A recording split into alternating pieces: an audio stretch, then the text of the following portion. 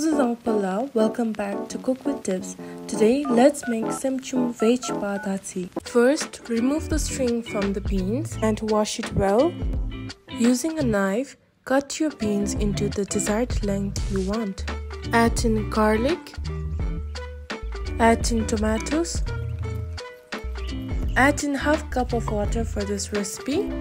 I have used processed cheese, that is Amul cheese for my recipe. You can also use Tatsi. Add in oil, salt and cover and cook for 7 to 8 minutes. Meanwhile, wash your dried red chilies and slice it. I bought my Veg Pa from Dokal Sangkang, that is located in Thimphu Sabji Bazar. Wash your Veg Pa. You don't have to use too much. After 7 to 8 minutes, open your lid and then check whether your beans are cooked or not. Add in your Veg Pa, red chilies and cover and cook for another 2 to 3 minutes. Open the lid and give it a nice mix. This recipe is super easy to make. Tashi Dalek, our Semchum Veg Pa is ready to be served.